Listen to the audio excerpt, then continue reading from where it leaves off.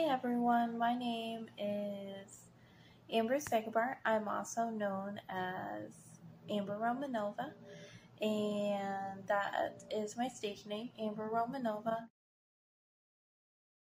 What first got me into music was my experience with addiction and mental health. And I've always been connected to music, so I decided I'm going to start writing some songs. And then I got into producing EDM and trance music.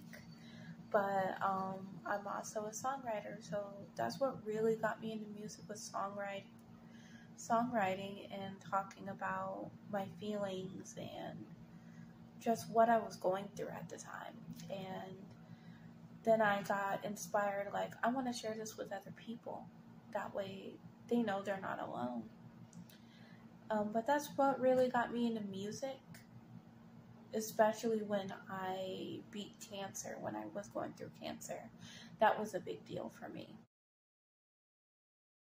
So I'm really big into country music. I'm into pop, I'm into EDM and trance music, I'm also into rap. So my music is a variety, but right now I've just been focusing on EDM and trance music while I go to voice lessons.